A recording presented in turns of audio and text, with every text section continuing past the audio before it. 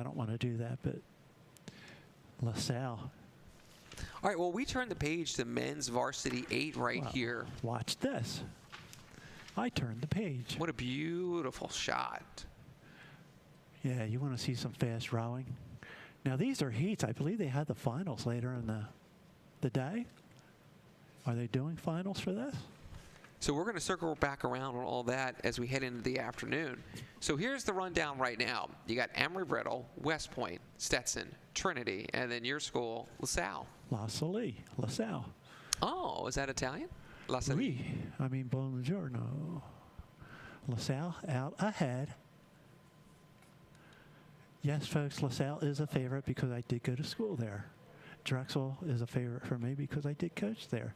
St. Joe's University is special. I root for them when they race. My dad was their coach for 13 years, and my older brother rode there for 4 years. I root for a lot of folks.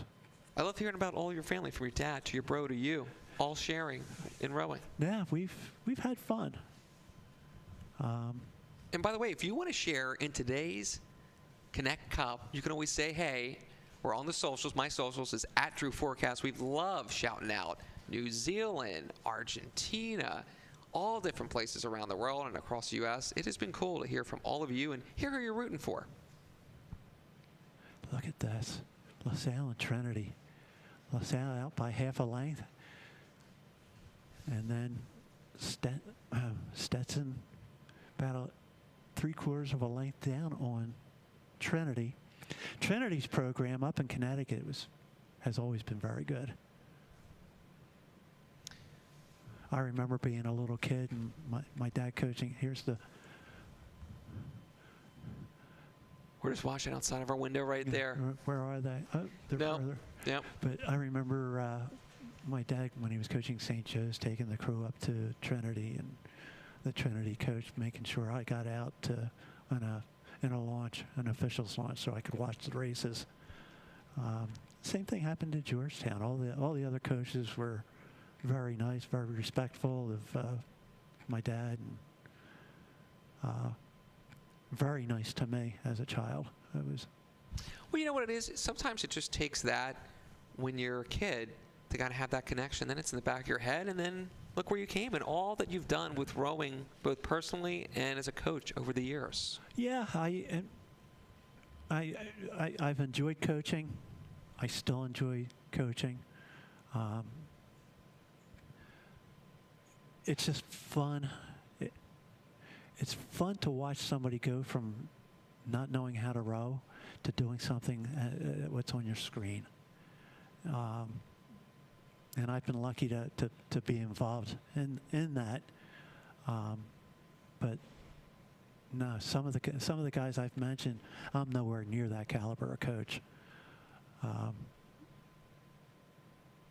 It's just, I mean, this is just tremendous. Look at LaSalle just walking through. 500 meters to go. Followed by Trinity. And if I can get my stroke coach. I'm just impressed at the speed, again, of all these folks, because with the drone moving and them moving at the same time, you're not getting a feel for how they are just powering through the river. I got LaSalle at 36. See, that gives the context to it. That is impressive.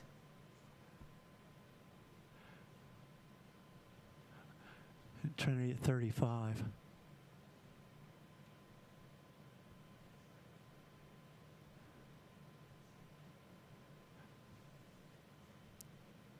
Stetson at 38. Wow. And once again, folks, I could be wrong. But it gives you a feel, though. Don't tell my wife I said that. Jeez. You admitted nothing. But it gives you a feel of how fast these folks are moving. I mean, just keep them moving. Yeah, look at the precision on this LaSalle crew. And when I mentioned earlier how I'd been so impressed with their technique when they were rowing away from Boathouse Row, you have to consider that they were at a paddle. They weren't rowing hard, and it's much harder to make the boat set up. And by set up, I mean it doesn't rock from side to side. it goes down the course, even keel. There's over. Half a length open water over Trinity, and almost a length